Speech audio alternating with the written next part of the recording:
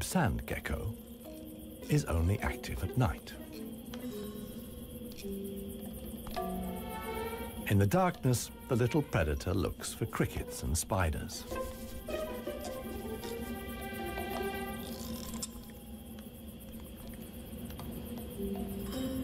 Like a frog's, its toes are webbed.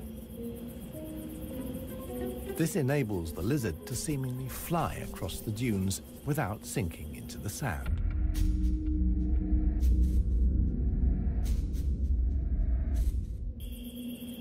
But it also needs to be on the lookout.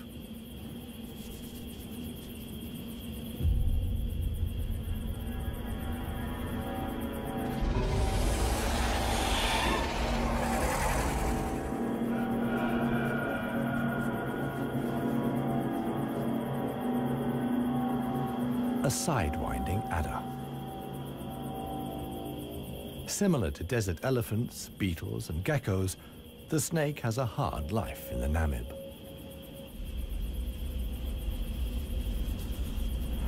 It has to hunt successfully to survive.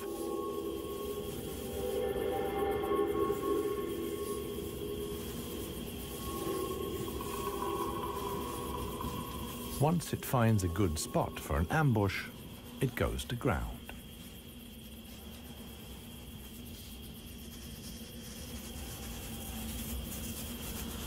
The snake is a predator that lies in wait for its prey, relying completely on its camouflage.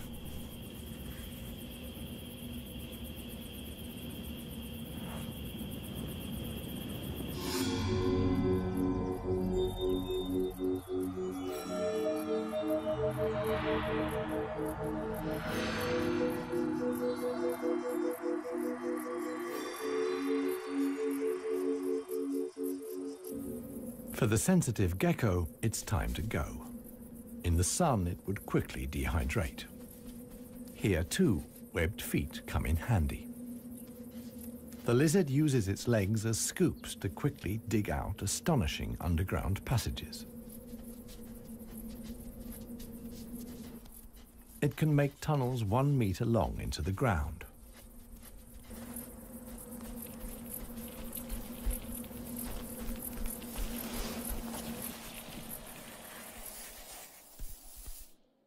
Here, it's safe. Up at ground level, another gecko isn't in quite such a hurry. With good reason. The fog is coming.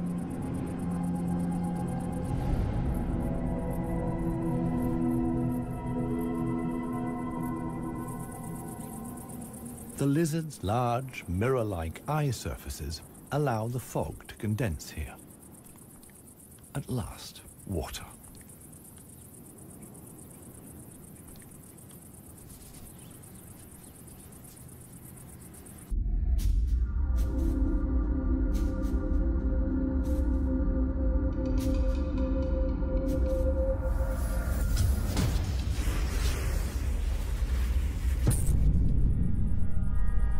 The waiting paid off.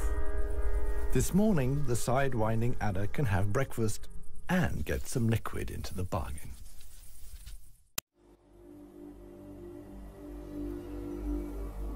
The Namibian winter is coming to an end, and with it, the mild climate brought by the fog. Relentless heat descends on the Huanid Valley. 40 degrees Celsius in the shade. This is approaching the limit for even Clarissa's family.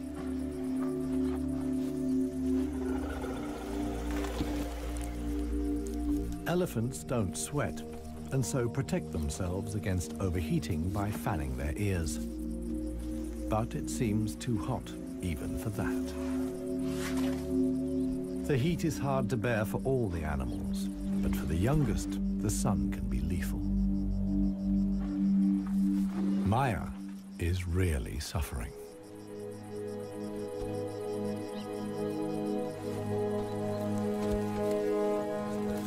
One tusk mobilizes all his efforts for one last attempt at an anna tree. But he no longer has the strength.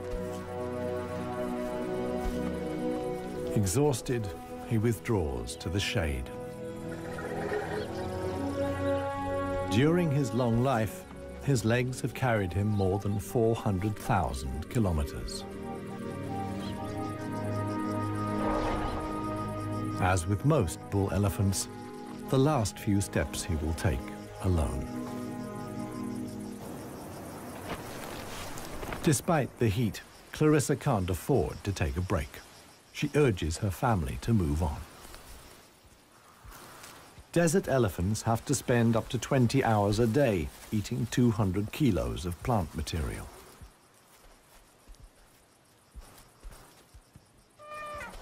As tiring as that may be, Clarissa's family have no choice. One young bull is already so exhausted that he sleeps through the signal to move off. He only wakes up when the other elephants are already out of sight.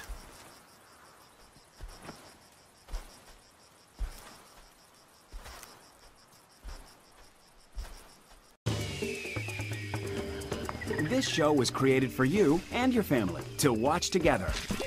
Welcome to Nat Geo Wild. It finally dawns on him that he really is all alone.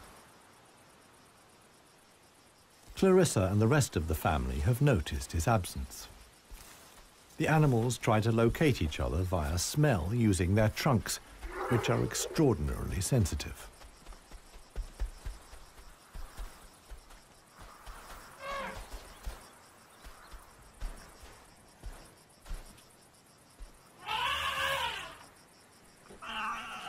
In the end, it's Maya who gives the decisive call.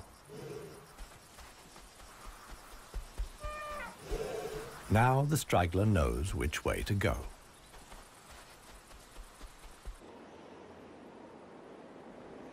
The extremely dry period shows no sign of coming to an end. 1 week later, the heat and the elephants have combined to decimate the plant life in the Huanib Valley. Vultures take up positions on the trees on the edge of the valley. Their time will come when the other animals can find nothing more to eat.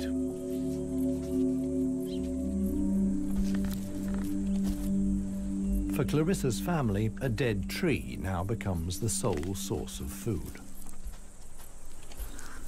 In the desert, a tree of this size takes years to break down. And it's the elephants that turn it into food again for the other animals. They themselves only use 60% of what they eat. The rest they excrete undigested. In this way, they distribute seeds, like those of the anna tree. Some animals, like the helmeted guinea fowl, take the majority of their food from what the elephants deposit. In times of scarcity, even the Huanib Valley baboons look for something edible in the elephant's dung.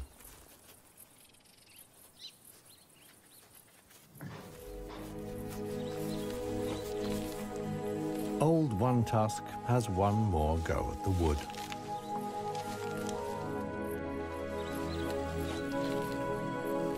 But elephant molars only grow back 6 times. One Tusk's teeth are worn out, and his attempt to eat wood the way he used to is doomed to failure. In other parts of Africa, older elephants seek out swamps where they can live for a while longer on softer leaves. Here, there is no such possibility.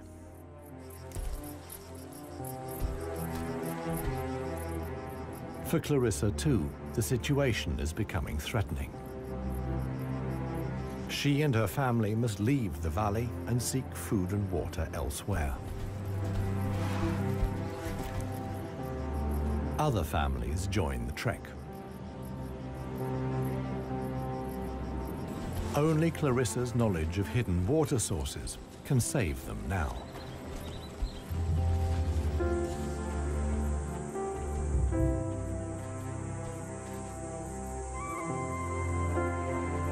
Scarcely any animals are left in the valley.